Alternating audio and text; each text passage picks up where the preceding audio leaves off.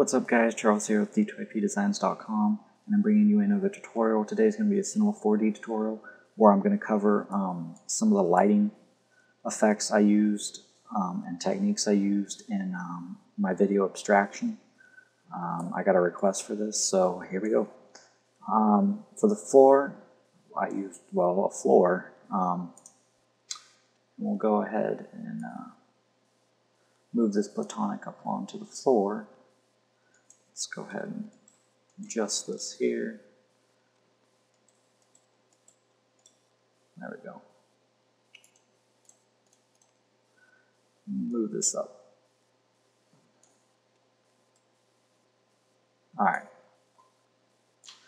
So, next thing, I'm going to grab out the softbox.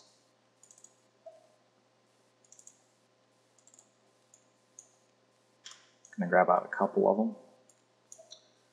And now I don't remember the exact location of these, but I placed them around the platonic or the abstract object. And I adjusted the brightness of them, and I changed the color of the light. So let's go ahead, come in here. The color on the one was slightly orangish yellow, something like that. And then I believe the other one had a very, very light blue. So something like that, I believe. And this will drag over here, something like this. And let's see here. Already, that's looking pretty good. I'm going to turn on global illumination. For now, since we're not rendering anything, I'm going to put the settings to low in preview. And I'm going to go ahead and create a new material. The material I used on it, I think it was slightly gray with a little bit of reflection with a Fresnel. I think it was something like this. Let's see how that looks.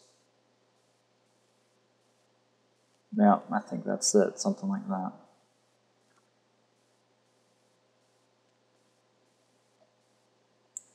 Now, I think this might be a little too blue, and I think this might be a little too orange. Let's try that.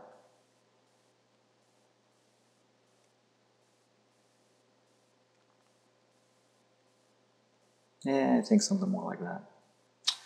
And then I'm trying to remember, I think I put a material on the floor.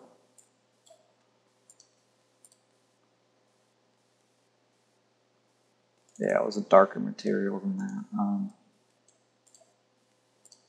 I wish I could remember exactly what I did, but I can't. It was a while ago. So anyway, this should give you a pretty good idea of what I did though. If you guys are wondering where you can get softboxes, I sell a light kit. It comes with a bunch of stuff. You can check it out on my website. It's pretty cheap. It's like 15 bucks.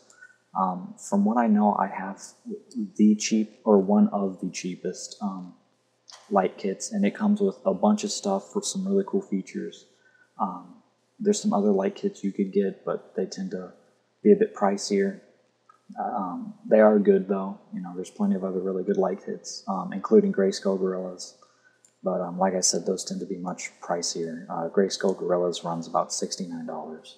Mine's $15.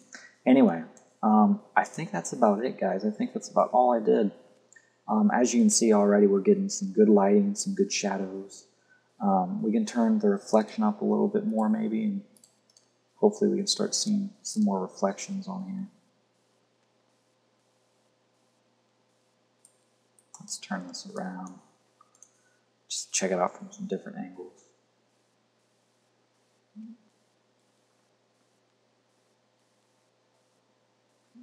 But yeah, here you can start seeing some reflections here. Let's turn on ambient occlusion and just see how that looks. Probably look pretty good. Improve some of the shadows and stuff.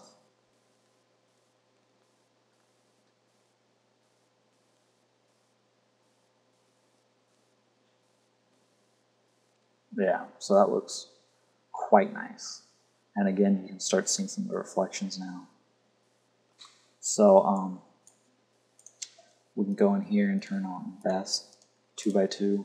That'll also improve the quality. But anyway, guys, that's it. This is the lighting setup I used, or pretty similar to the lighting setup I used. I hope this helped, and I'm out of here. Peace.